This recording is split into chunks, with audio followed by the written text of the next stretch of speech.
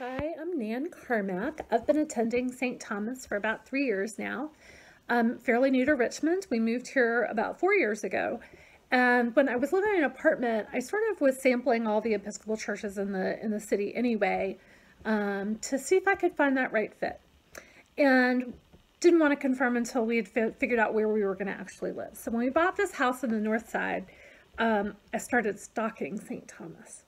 I drove by and saw a children's playground. Ooh, that was a good sign.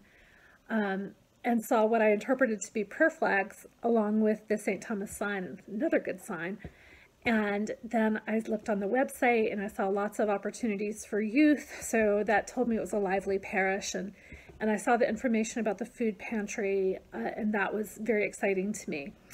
And so I finally chose a Sunday to attend, and the people who were at the door, the ushers were at the door, both men and women, which was, again, a good sign, greeted me warmly and clearly recognized that I was a newcomer, and made me feel so welcome.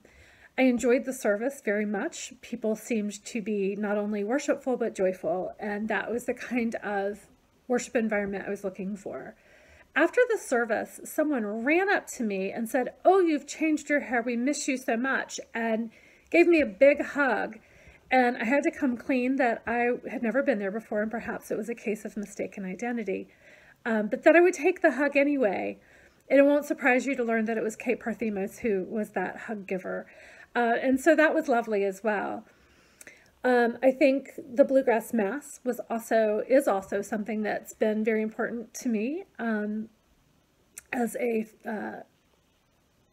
academic of Appalachia, very much an aficionado of the literature and the life and the culture.